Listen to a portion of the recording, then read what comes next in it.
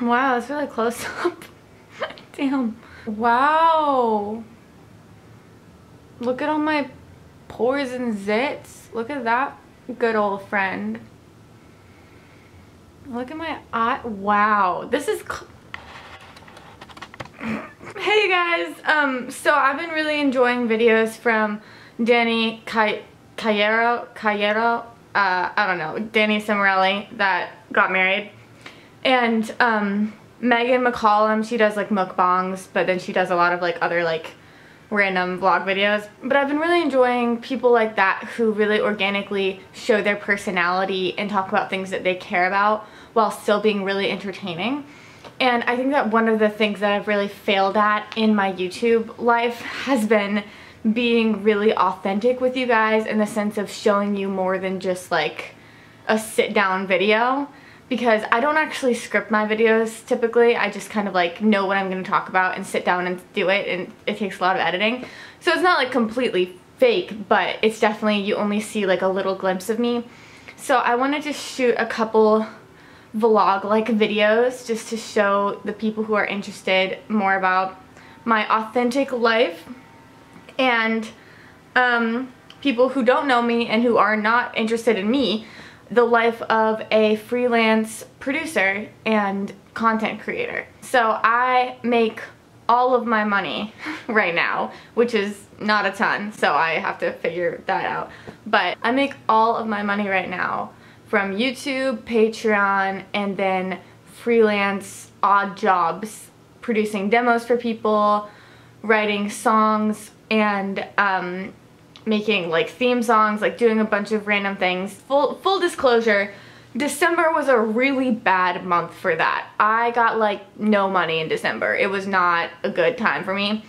But November was a fantastic month. So I'm hoping that January things will start rolling in again. But if not, I'm gonna just maybe get a part-time job. The thing is, I don't have a car right now. And so like my whole cycle of life right now, that's really problematic for me, is that I need money to get a car, but I can't get a job for the most part unless I have a car. And so it's like this whole thing that's really stressing me out. It's really weighed on my mental health because I need like a lot of alone time to be a functional human being. And a car has been my safe space for the last several years, just being able to do whatever I want, whenever I want. I would write all of my songs in my car. I would just like sit alone and like have my good cry, my annual good cry I would have in my car. So that's been a really hard thing for me, but I've been trying to find the silver lining in that and just kind of think about why that's happening and what the bright sides to that situation is. So obviously I look like this. Hi. And I'm just going to carry you along as I get ready and work on some stuff. And hopefully my autofocus works. Also, I have my coldest water. Guys, this has actually been so great. The coldest water has really blessed my life recently. It's like such a sustainable water bottle. Like if you are using cups that you wash every day, you ain't living the good life. You gotta get a water bottle that you can use every single day, and it just encourages you to drink more. It's just like a great time. But yes, this is my apartment. I moved into this apartment in late August with my best friend. We've known each other since we were in kindergarten, but we kind of fell out of being good friends in high school and then fell back into being good friends while we lived thousands of miles away from each other. I was in Tennessee, she was in Boston, in our freshman year of college. She's also a songwriter. I will link her stuff below. I produce her music because she doesn't have a lot of contacts right now. She's been living in Boston. I didn't know a lot of people who were doing music. So, look at us. Isn't that so cute? Oh my goodness. Today what I have to do is, wow, this autofocus is like really not doing it for me. Today I have to do is film, upload, read, playlist, Christmas tree, apply, sweatshirt. Okay, Christmas tree, I need to put that Christmas tree away. That's what I was talking about when I said that. By the way, here's my fish, Zuri. Here, let me get a better light on. I feel like fucking Alfie Days right now. This is my fish. She's like a tiny, tiny baby. She's really small. She's my everything. I love her so much.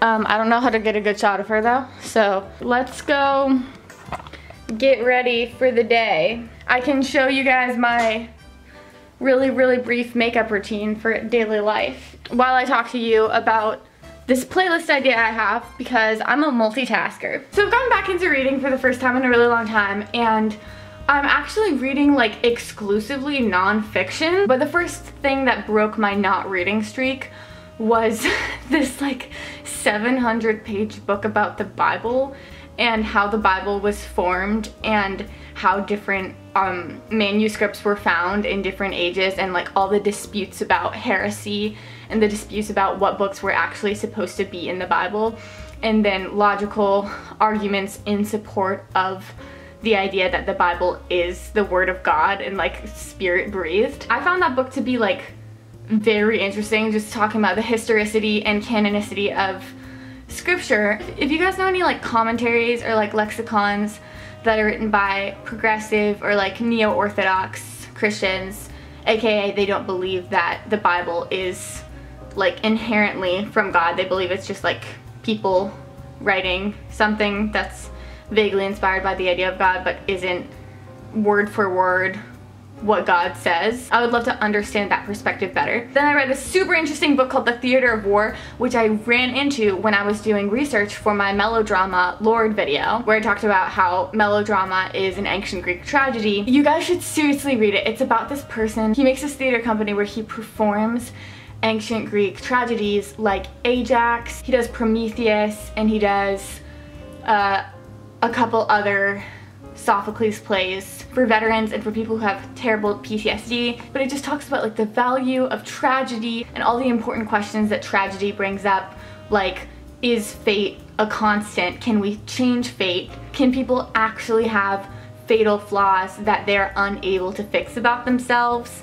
Like, it's, I don't know, maybe this sounds really boring to you, but it's extremely interesting to me. Okay, I'm going to do my makeup now. I got this palette that I got for $4.99 at Marshall's, and it's like served me well, so I like to do makeup from that. I also have this Naked Basics palette that I've had for 10 years.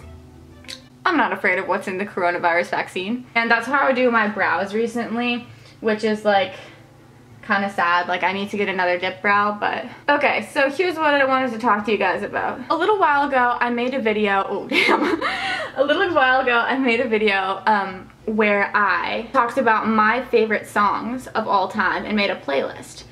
And that playlist has like 150 followers, which is kind of cool actually.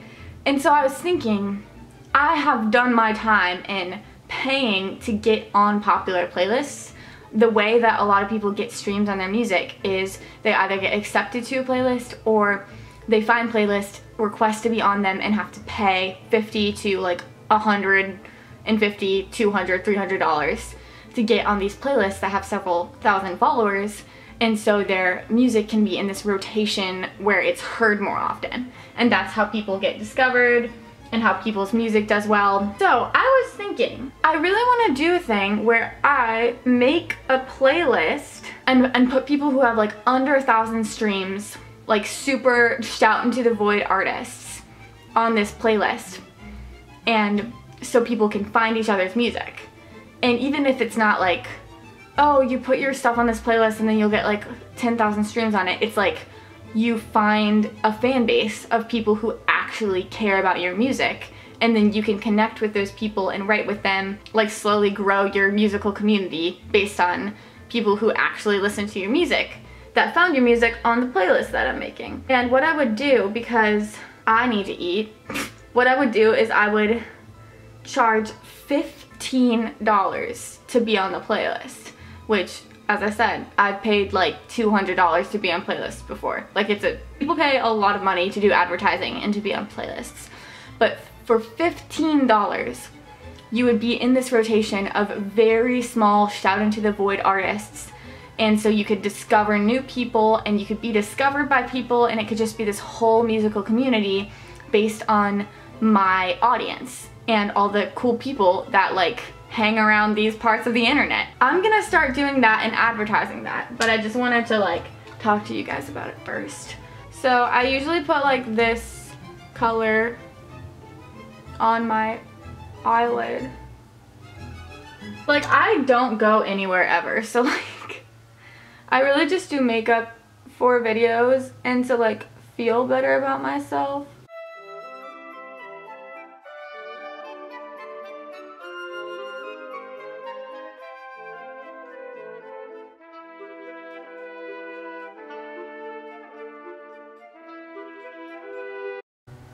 Ah! These wings are not the same. Yeah, they're like kind of different. I might be interested in doing a fun thing called wearing lipstick today. I look like a soft-boiled egg. Also, here's the book that I'm gonna start reading today. It's called The Subtle Art of Not Giving a Fuck. I think that my dad recommended it to me a while ago, and then I never read it, but then I saw it on my aunt's house and borrowed it from my aunt's house. I've never really read like a self-help kind of book, but I definitely need to read more books that are about like how to reframe my mindset about things, because that's really necessary in my life right now. So here's the fantastic part called Outfit Switch, the magic of editing. From this, voila! This is my outfit. This sweater that has these like ties on the side, black pants. It's such a boring shot. This entire outfit is from Goodwill. Even my bra is from my sister, and my underwear some girl gave me as a Christmas present in 8th grade. But yeah, I really like this color for a shirt. My hair sucks right now, but I'm actually gonna be bleaching it and dyeing it entirely one tone of lavender in 2 days. I've been wanting to do that for a really long time, and my hair is just so many colors right now. Like, it's grown out bleach, it's like grown out purple, it's grown out like all different shades of blonde. Like, it's nasty. I'm ready to have just an even base so that even when the purple goes out, then I'll still have like toned blonde hair that I can work with. Now it's time for me to go start working on a production project that I'm doing for someone, so let me show you how I do that. So this is the desk that I film videos at. It's not a lot, and I also film right here in front of this beautiful couch that we have. That's our beautiful plant as well. Kelsey also does her makeup right here sometimes. So I'm just gonna like move that stuff out of the way. That's my mic that I use, it's Audio Technica. That's my MIDI keyboard and my Scarlett Focusrite, that's an interface. So yeah, I'm just gonna like get set up for a second. It is about 12:30 right now. Shaky, shaky, baby. I shake all the time, and it's like not even when I'm nervous, it's just like all the time. So here's how I started a project. I was sent this voice memo. Read it on the telephone wire. I sweatshirt on your front porch. Yeah, I miss you, but I don't think we should talk anymore. I have my MIDI keyboard plugged in. This is a Kai Mini. It's like $90. Super worth it because you can bring it anywhere. Open up the session. A thing that I feel shitty about as a producer, or as like a music educator in some sense of the word, is I can't actually explain to people all of my process because I play things by ear. And I can figure out keys if I want to, but like, that's not how I do things. So what I do is I listen to Birds Beat It on a Telephone Wire. First of all, I don't even know how I don't know. It's like this song could go in so many directions, but I kind of want to do it kind of like Birds Beat It on a Telephone Wire. Dun, dun, dun, dun, dun, dun, dun, dun. At least get a start on something, you know? Or like a, oh wait, like a pluck. I hate the delay on that.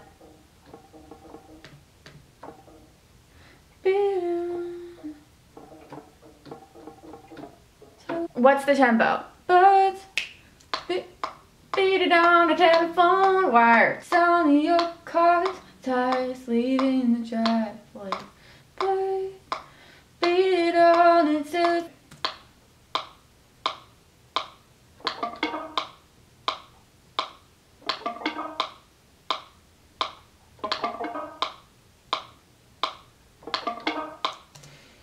and then what I do is I quantize this.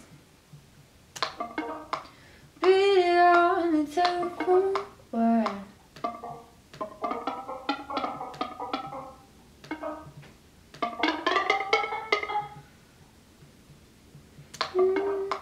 Beat it on the telephone wire. What do I hear?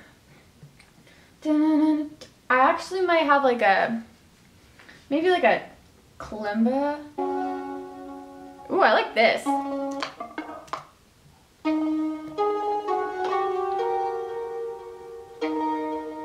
Beat it on the telephone or the sound of your child in the dark.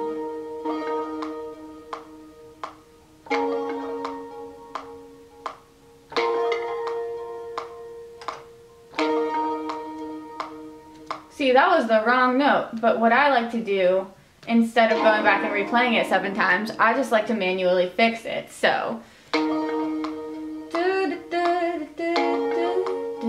actually, I hate that.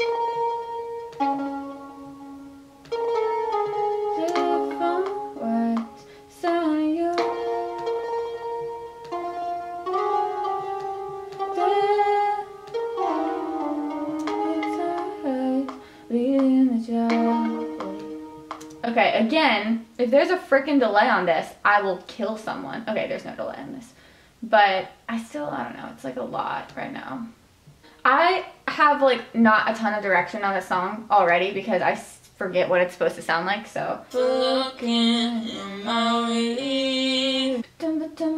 I hear like a miss you, springtime. Springtime for looking in my review. I miss you. But springtime for looking in my review.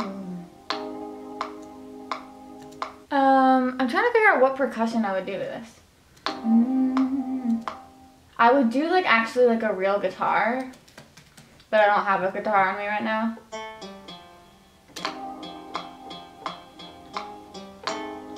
Oh my gosh. So this guitar sucks, but this is just a placeholder. Actually, you know what? I'm gonna do a friggin' muted bass. I don't care.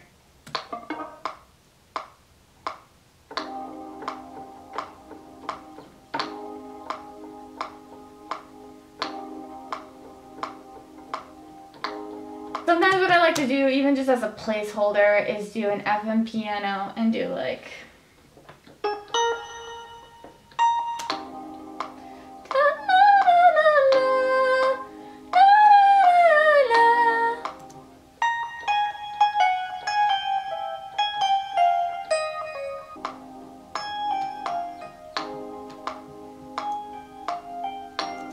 Yeah, that sucks, but it's a placeholder. I'm also going to add an ARP. I always add an analog ARP, classic analog ARP. I actually like 1970s analog ARP.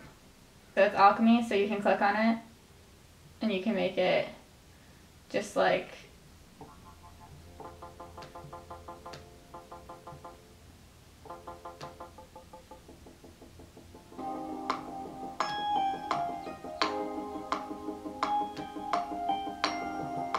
okay, then if I'm gonna add some percussion at least, I might do like a Silver Lake. I like Silver Lake.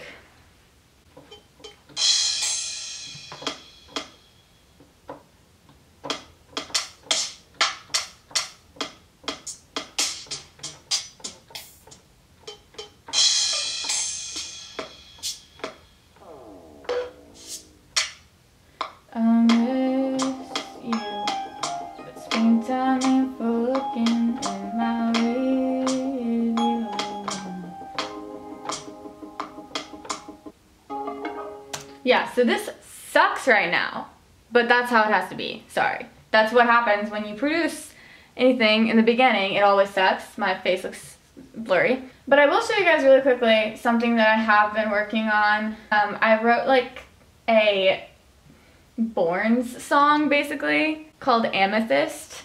It's very Borns inspired. It's still super rough right now. Glitter in your violet eyes, you make profit. Flicker in your lightning sky, supersonic. You around my neck, holographic wonder, you make love manifest. I'm wrapped in your secret saturation that I can't resist. On my skin, symmetric bliss, high dive wavelengths, surfing infinite, crystalline eclipse. My lips given to your ultraviolet amethyst.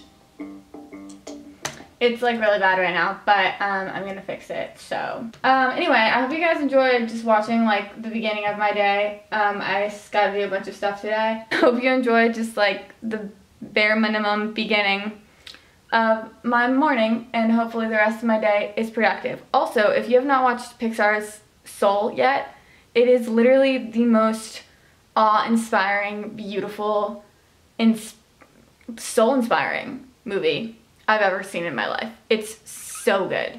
You should certainly watch it. Check out the Coldest Water in the description. Email me if you want me to make a demo for you. Check out my original music, and email me if you're interested in getting on this playlist. Have a good one.